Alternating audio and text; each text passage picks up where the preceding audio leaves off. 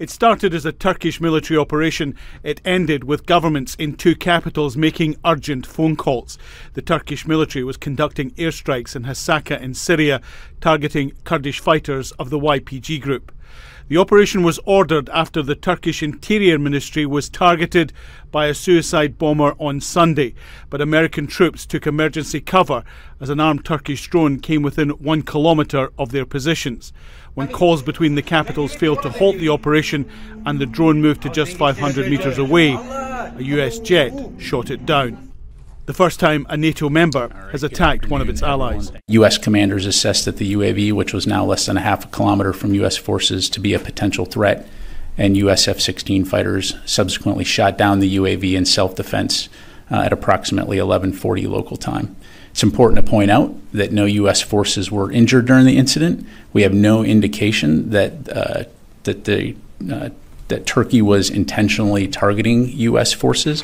U.S. Defense Secretary Lloyd Austin and his new military chief, General C.Q. Brown, called their counterparts in Ankara. It's reported they emphasised Turkey as an ally, but also the need to avoid similar incidents.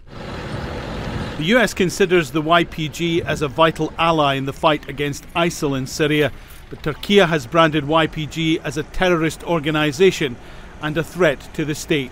The US still continues to work with the YPG that is very hostile and a direct threat to Turkey. So in the statement, the US underlined that they respect and understand Turkey's security concerns and still continue to work with the YPG.